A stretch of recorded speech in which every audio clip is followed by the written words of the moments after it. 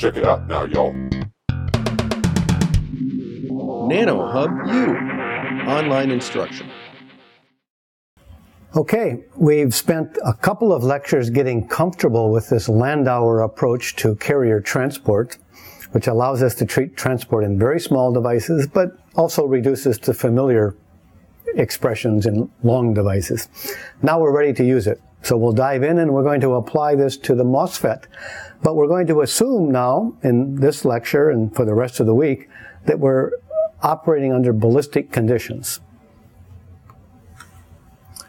Okay, so just a quick review. We have this conceptual picture of a small device. We have expressions for the current.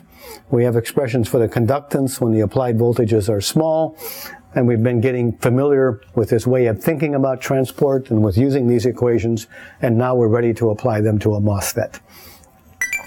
Okay, so remember, MOSFETs are all about modulating the height of a potential energy barrier that controls current flow. So here's a sketch of the conduction band diagram from the source with a source Fermi level, across the channel, out the drain with a drain Fermi level. We're going to focus on the top of the barrier. And the top of the barrier has a potential energy U, which is given by the conduction band edge in the absence of an applied potential, but then it's lowered whenever the surface potential or semiconductor potential is positive. We'll push the barrier down. When it's negative, we'll pull the barrier up. That's how we make a transistor. Now, this little part, this is the heart of the device. This is what we're going to think of as our nano device. It's characterized by some local density of states. We're just going to assume that it's the same kind of band structure that we would have in a large chunk of silicon. And as long as the channel doesn't get too small, that's a pretty good assumption. And we'll talk about what happens for really small channels later on in the course. So the device has a length script L, the heart of the device near the top of the barrier, which is actually less than the channel length. Now, I'll think of the region to the left of the device as just a contact that allows electrons to go in and out from the source. And I'll think of the part to the left of the top of the, or to the right of the top of the barrier as the second contact that allows electrons to go in and out of the drain.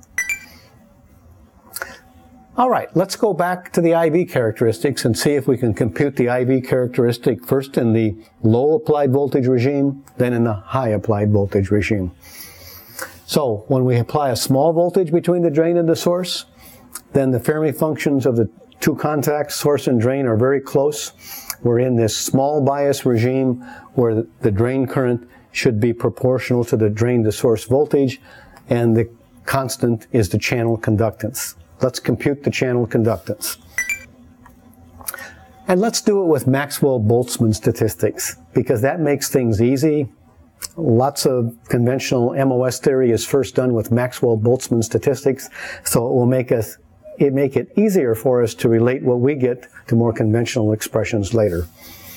So here's our expression under small bias, and we know how to compute the number of channels as a function of energy. We're going to assume ballistic conditions, so transmission is 1. The Fermi function, under the assumption that Maxwell-Boltzmann statistics apply, we'll just ignore this 1, and then we get an exponential. And that means that the sheet carrier density, the number of carriers per square centimeter, is an effective density of states times e to the Fermi energy minus bottom of the conduction band over kT. Okay. So these are the expressions. We can use them to evaluate this channel current. Before I do that, I just want to introduce one important quantity that's going to appear when we do these equations, and we've seen a little bit of already in this course, but we'll see over and over again. If I plot as a function of velocity, remember energy is 1/2 mv squared, so I could plot this non-degenerate Fermi function as a function of the x-directed velocity, and it would just be proportional to e to the minus 1/2 mvx squared, or I could plot it in the y direction too, and I would get in equilibrium, I would get a symmetrical Gaussian distribution. The average velocity in the x direction is 0, because any electron with a positive velocity, I have equal probability of having an electron with a negative velocity, so it all averages to 0. But if I compute the average velocity of the positive half, then I'll get a finite value. And I'll get an equal and opposite value for the average velocity of the negative half. This is what we call the unidirectional thermal velocity. And a simple calculation of that will give you 2 kT over pi m. So that'll be an important velocity that we'll see many times over. That is the average velocity in the direction of transport, taken as the x direction in our channel. Okay, known as the unidirectional thermal velocity. All right, so let's do the algebra. We start with our expression. We plug in the various terms for the expression. If I differentiate the Fermi function, since it's an exponential, it just gives me an exponential with a 1 over kT. If I insert a 1 for the transmission, if I insert my expression for modes, if I insert my expression for the derivative of the Fermi function, then I have an integral that can be done. I'll skip the details and show you the result. The result is this. The channel conductance is proportional to the width of the channel. That makes sense. The wider it is, the more conduction channels there are. It's proportional to the sheet carrier density, or to the sheet carrier charge in coulombs per square centimeter. And then there's this unidirectional thermal velocity divided by 2 kT over Q. So we get a relatively simple expression for the ballistic current. And I'll just write it this way. Q times n sub s is minus the electron charge per square centimeter in the channel. So we've computed the channel conductance under low drain to source voltage. Okay, so we have the first part of the problem. Let's look at the second part of the problem. But before we do that, I want to do just an aside and mention that when we compute this channel conductance and do this integral, one way that we could write this is as 2q squared over h times the number of channels in the Fermi window. That's something we discussed in the last lecture. And if you look at that, you know, the definition of the number of channels in the Fermi window is this. And when you do that, using the expressions we had in the previous slide, what you'll find is that the number of channels is proportional to the carrier density. So this is one of the important differences between completely degenerate conditions and completely non-degenerate conditions. Under non-degenerate conditions, the number of channels is proportional to the electron density. Under degenerate conditions, the number of channels is just the number at the Fermi energy. Now, unfortunately, most MOS transistors operate, unless we're in subthreshold, in some region between the non-degenerate and degenerate, in which case we have to deal with Fermi-Dirac integrals and the expressions get a little more complicated. We're going to stick, for the most part, with Maxwell-Boltzmann statistics because it illustrates the essential physics, keeps the mathematics simple, and when we need to go back and be more careful, we can always do the math and evaluate the Fermi-Dirac integrals. Okay, now let's shift to the next part of the problem.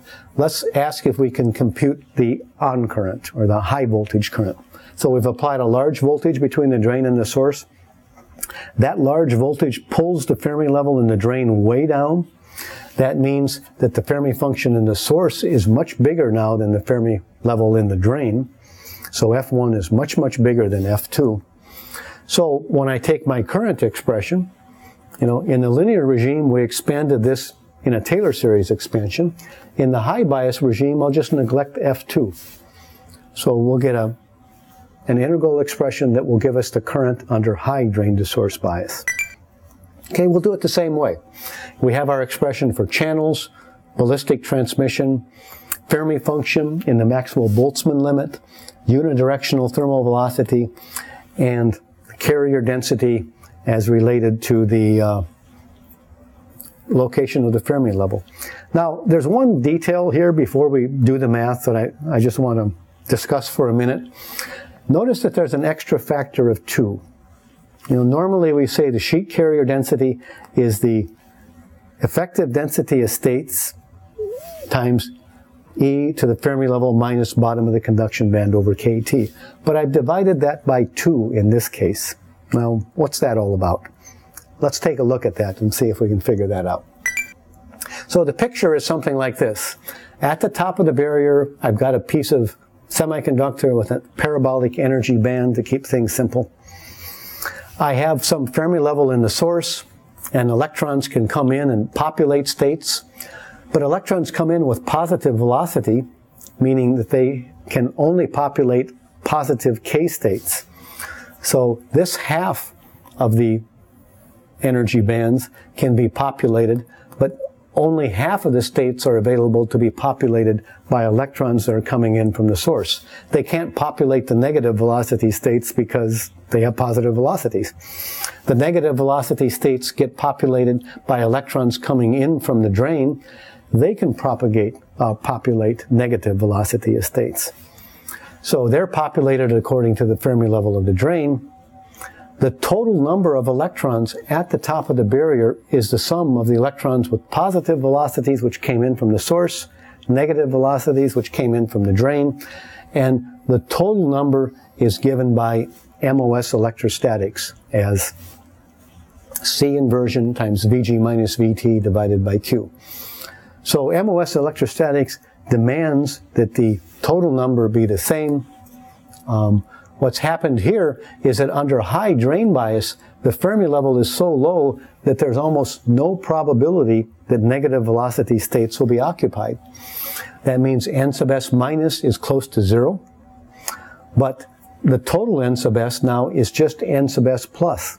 The total value will not be half of what it was before because MOS electrostatics will move the barrier such that the total number of charges that are available on the gate are balanced in the semiconductor.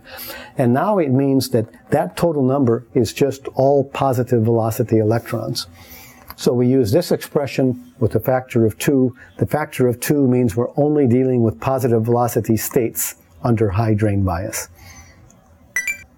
Okay, so now we can get back and just do the algebra. We have our drain current expression. We have expressions for everything that's inside that integral. Transmission is 1 because we're considering ballistic conditions. The number of channels we discussed before. The Fermi function is just the equilibrium Fermi function of the first contact. All right. Do that integral. That's an integral that we can relatively easy to do. Final result is just current is proportional to width. That makes sense. Amount of charge in the inversion layer. That makes sense.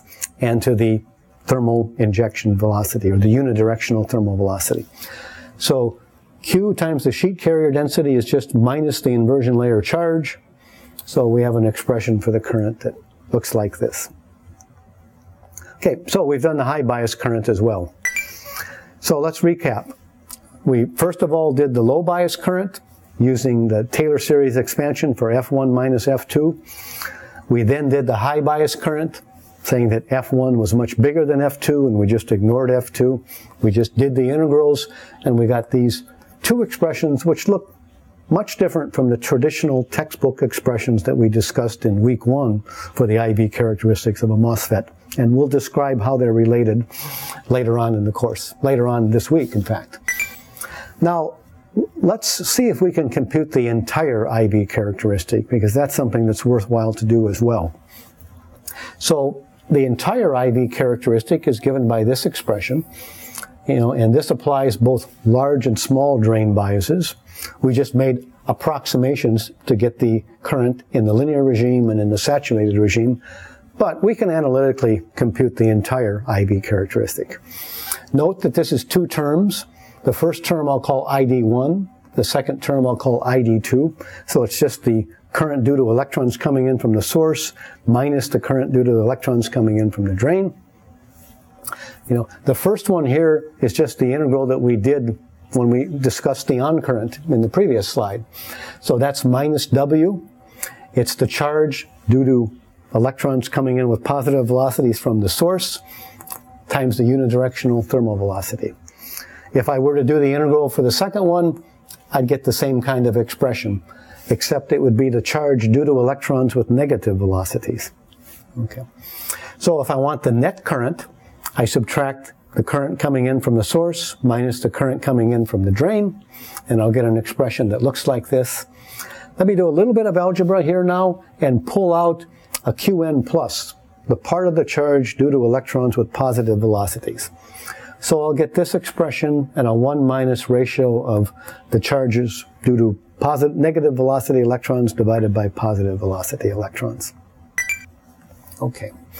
So continuing, if I look at charge balance, the charge consists of both, in general, both electrons with positive velocities and negative velocities. Under high drain bias, there'll be few, if any, negative velocity electrons, but in general, they're both there depending on the drain bias. Now, the only difference between the negative velocity population and the positive velocity population is the fact that we have two different Fermi levels. Carrier densities are exponentially related to the location of the Fermi level. So the electron density due to electrons with negative velocities is reduced from the positive velocity value by this exponential factor, e to the minus q VDS over kT, because I've lowered the Fermi level in the drain by q times VDS. So there's a simple relation between the two. So the ratio is just given by that exponential factor. Okay. And that means that when I want the total charge, I simply add the positive charge and the negative charge, and I can express it in this way. Right? Just a little bit of bookkeeping. So now we can go back to our current expression. The current was due to electrons coming in from the source minus electrons coming in from the drain. We pulled out the electron charge with positive velocities and wrote it in this form. I now know that the ratio of the negative velocity charge divided by the positive velocity charge is given by this exponential factor. And I know that when I add the two together, I just add the positive to the negative, and I get a factor like this.